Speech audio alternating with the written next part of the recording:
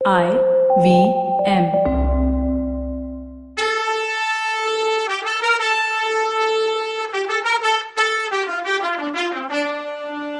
வணக்கங்க, நான் கவிதா பேசுறேன். Welcome to KadhaiPodcast's Ponniyin Selvan. இது எபிசோட் நம்பர் 74. என்ன அரக்கின்னு சொன்னாலும் பரவாயில்ல, நான் சொல்றது கொஞ்சம் காது கொடுத்து கேளுன்னு சொன்னாங்க செம்பியன் மாதேவி.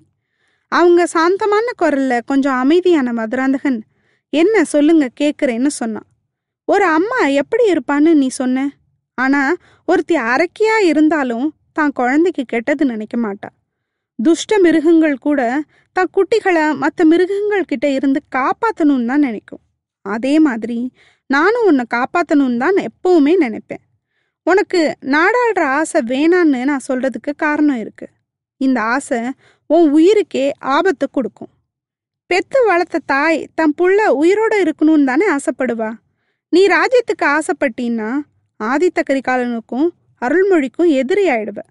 அவங்க 2 பேரும் சரியான வீரர்கள். உனக்கோ ஆயுதம்னா என்னன்னு கூட தெரியாது.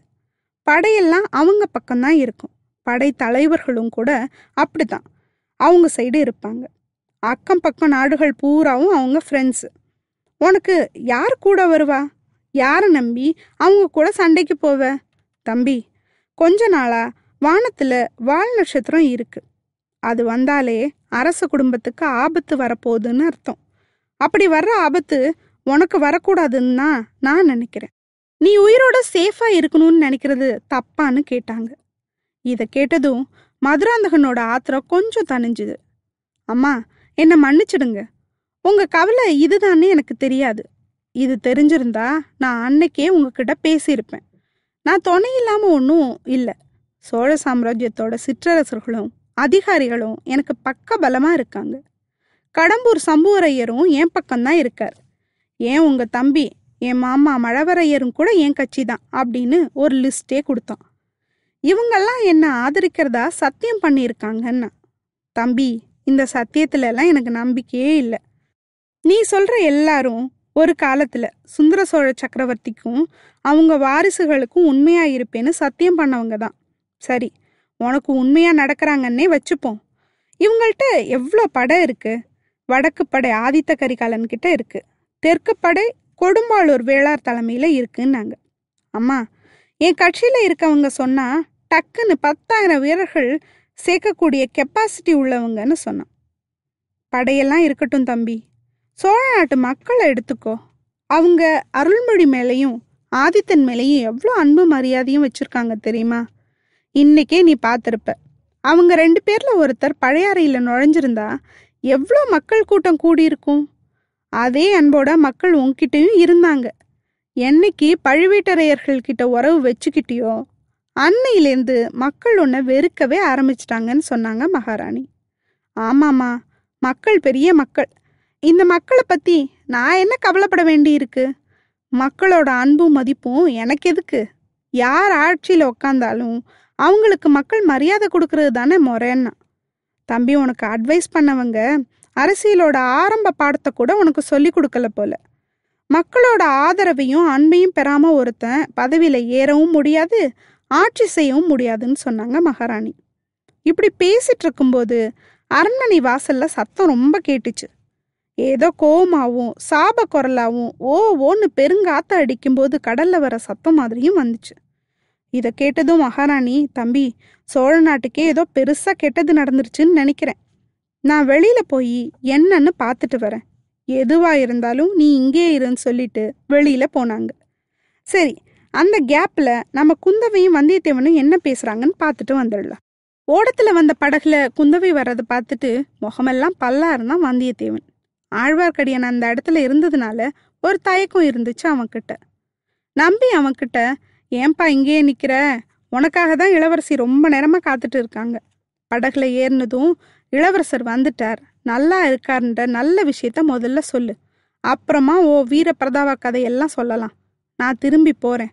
பழையாறையில இன்னைக்கு கலவர பிசாசா அவுத்து விட்டுருக்கோம். அதை மறுபடியும் பிடிச்சி கூண்டில் போட முடியுமான்னு பார்க்குறேன்னா. உன்னால எனக்கு எவ்வளோ தொல்லைன்னு சொல்லிட்டு திரும்பி போனான். வந்தியத்தேவனை ஆச்சரியமா பார்த்துட்டு இருந்தான் நம்பிய. இவனுக்கு மட்டும் எப்படிதான் எல்லா விஷயமும் தெரியுதோ? நம்மகிட்டயும் ஒரு வார்த்தை கூட கேட்கல. ஆண்டிகளில் பரம்பரை ஆண்டின்னு ஒரு வகையும் பஞ்சத்துக்கு ஆண்டின்னு ஒரு வகையும் இருக்குது. அது மாதிரி ஒற்றர்களையும் 2 பிரிவு இருக்குது போல. நான் அவசரத்துக்கு ஒற்றானேன், அதனால தான் நானாக போய் எல்லாத்துலேயும் சிக்கிறேன். ஆனால் இந்த நம்பி பரம்பரையாகவே ஒற்றன் போல. அதனால தான் எந்த பரபரப்பையும் வெளியில் காட்டிக்காமல் வேலை பார்க்குறான் போல. யாருக்காக இவன் வேலை பார்க்குறான்? அவனை பற்றி என்கிட்ட சொன்னதெல்லாம் உண்மையா என்னன்னே நான் இது வரைக்கும் ஆராய்ச்சி பண்ணது கூட இல்லையே. இப்படிலாம் யோசிச்சுட்டு ஓடக்கரைக்கு வந்த வந்தியத்தேவன் படகுலேருந்து குந்தவி முகத்தை பார்த்தான். ஆழ்வார்க்கடியான மறந்தான். என்ன விஷயத்துக்கு இங்கே வந்திருக்கோன்றதையே மறந்துட்டான். தன்னையே மறந்துட்டான். இந்த பொண்ணோட முகம் அப்படியே அச்சடிச்சு வச்சாப்புல என் மனசில் தானே இருந்துச்சு. கனவுலையும் நனவுலையும் புயல்லையும் மழையிலையும் கடல் நடுவுலையும் என்னை விட்டு இவன் நினைவு ஒரு நிமிஷம் கூட போகலையே. ஆனால் நேரில் பார்க்கும்போது இவ அழகு கூடிக்கிட்டே போகுதோ, ஏன் இப்படி படபடன்னு ஆகுது எனக்கு அப்படின்னு யோசிச்சுட்டு நின்னான். அடே ராமச்சந்திரன் ஜானுவை பார்த்து படப்படத்தை மயக்கம் போட்ட மாதிரி எதுவும் பண்ணிடாதடா அப்படின்னு நாம் சொல்லிட்டு இருக்கும்போதே சுயநினைவு இல்லாமல் தண்ணியில் இறங்கி போய் படகுல ஏறிக்கிட்டான். படகு போக ஆரம்பிச்சது. நிமித்தக்காரா, இளவரசர்களுக்கு மட்டும்தான் நீ நிமித்தம் பார்த்து சொல்லுவியா? எனக்கு சொல்ல மாட்டியா? எப்படி சொல்லுவ? நட்சத்திரம் கிரகம் பார்த்து சொல்லுவியா, இல்லை கைரேகை பார்த்து சொல்லுவியா, இல்லை முகத்தை பார்த்து குறி சொல்லுவியா? ஏன் என் முகத்தையே பார்த்துட்டு இருக்க? இப்படி பண்ணா பெரிய வீட்டு பொண்ணுங்க யாரும் உன்கிட்ட குறி கேட்க வரமாட்டாங்கன்னு கிளி மாதிரி சொன்னா குந்தவை. தேவி, நிமித்தம் பார்த்து சொல்றதுக்கு உங்க முகத்தை பார்க்கல, எப்பயோ எங்கேயோ பார்த்த முகமா இருக்கேன்னு யோசிச்சுட்டு இருக்கேன்னா. அச்சுச்சோ, அதுக்குள்ள மறந்துட்டீங்களா? ஒரு 40 நாளைக்கு முன்னாடி குழந்தை ஜோசியர் வீட்டில் என்னை முதல்ல பார்த்தீங்க, அப்புறம் அன்னைக்கே அரசலாத்தங்கரையில் பார்த்தீங்கன்னு சொல்லும்போது தேவி, உங்கள் வார்த்தையே நான் நம்பலை. 40 நாளைக்கு முன்னாடி தானே நான் உங்களை பார்த்தேன். 40,000 வருஷத்துக்கு முன்னாடி பார்த்த மாதிரி இருக்கு. 100 ஜென்மமாக பார்த்த மாதிரி இருக்கு. ஒரு அடர்ந்த காட்டோட மத்தியில் புலி உங்களை துரத்திட்டு இருந்தது. அப்போது வேலெறிஞ்சு நான் உங்களை காப்பாற்றினேன். நான் வேட்டைக்காரனாக இருந்தேன். அதனால கலர் கலராக சிறகுள்ள கிளிய வலை வீசி பிடிச்சிட்டு வந்து உங்களுக்கு கொடுத்தேன். நீங்கள் அதெல்லாம் வானத்தில் பறக்க விட்டு சந்தோஷமாக சிரிச்சிங்க. ஒரு ஜென்மத்தில் நான் மீனவனாக இருந்தேன். ஏரிக்கும் குளத்துக்கும் போய் வெள்ளி மீனும் தங்க மீனும் மரகத மீனுமா பிடிச்சிட்டு வந்து உங்கள் காலடியில் கொட்டினேன். அதையெல்லாம் நீங்கள் திரும்பி ஆற்றுல தண்ணியில் கொண்டு போய் விட்டு ரசிச்சிங்க. நான் கடலில் போய் முழுகி முத்தெடுத்துட்டு வந்து கொடுத்தா அதை நீங்கள் ஊரில் உள்ள சின்ன குழந்தைங்களுக்கு கொடுத்தீங்க. இப்படி எத்தனையோ ஜென்ம பந்தத்தை சொல்லிக்கிட்டே போனான். சொல்லிட்டு இதெல்லாம் உண்மையா, இல்லை 40 நாளைக்கு முன்னாடி பார்த்தது தான் உண்மையான்னு கேட்டான். ஐயையோ, இந்த நிமித்தக்காரனுக்கு பைத்தியம் பிடிச்சிட்டது போலையே, படகை திருப்பி கரைக்கு கொண்டு போங்கன்னா. இல்லை இல்லை தேவி, ஓடக்கரைக்கு வர்றது வரைக்கும் தெளிவாக தான் இருந்தேன். இல்லைன்னா இந்த பழையாறைக்குள்ளே நுழைஞ்சிருக்க முடியுமா, இல்லை மதுராந்தகரை நம்பத்தான் வச்சிருக்க முடியுமா? இந்த பினாகபாணிக்கிட்ட இருந்து தான் தப்பிச்சிருக்க முடியுமா?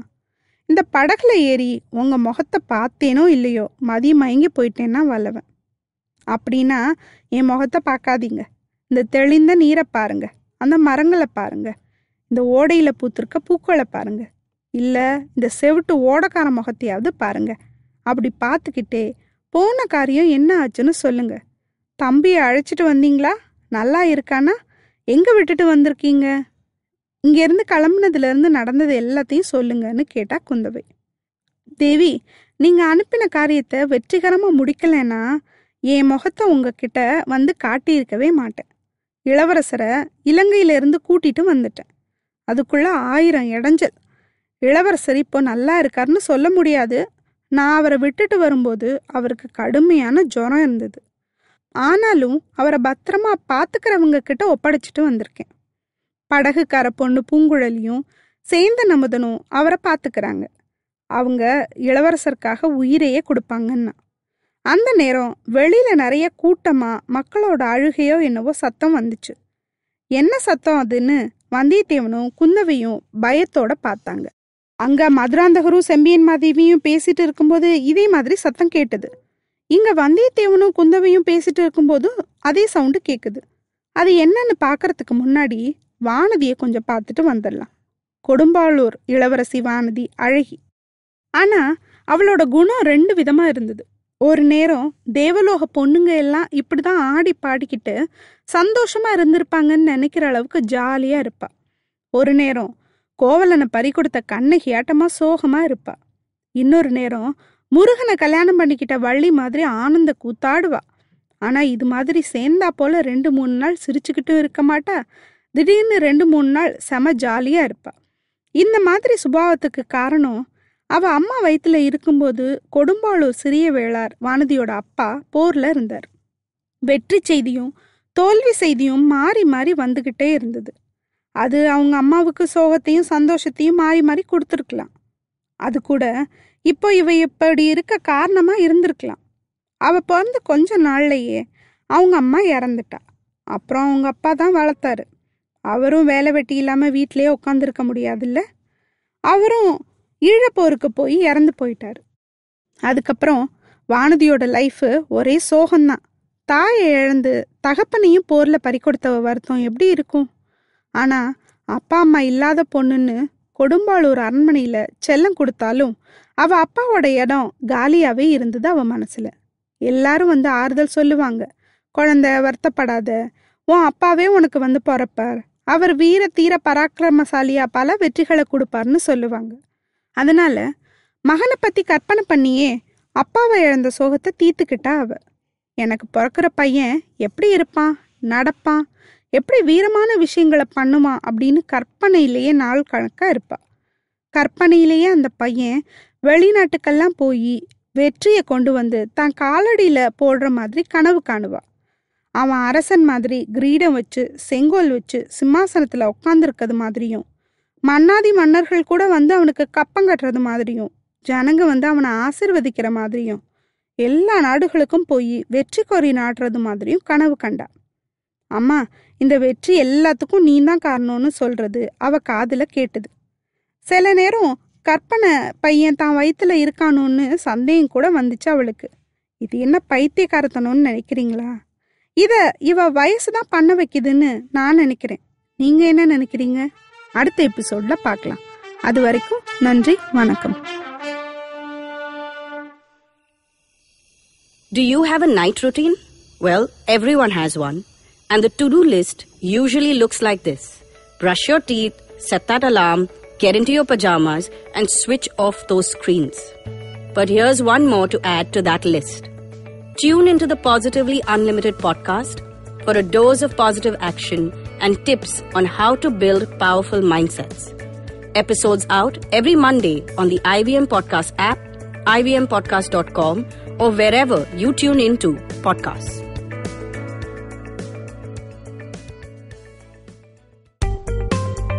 Hi, my name is Anupam Gupta. I'm B50 on Twitter. I am the host of Paisa Paisa, the show that talks money. On my show, I speak to experts from every field of money and finance, from stock markets, equities, debt funds, credit cards, life insurance, every possible area of money and finance that you can think of. We even did an episode on cryptocurrency. I've got fantastic guests from mutual funds to personal finance experts everywhere. Robo-advisory, startups, just name it, we've got it. At Paisa Paisa, we help you make smart decisions about money. You work hard for money. Now make your money work hard for you. New episodes out every Monday, and you can listen to my show on the IVM Podcast app or any other podcasting app that you have.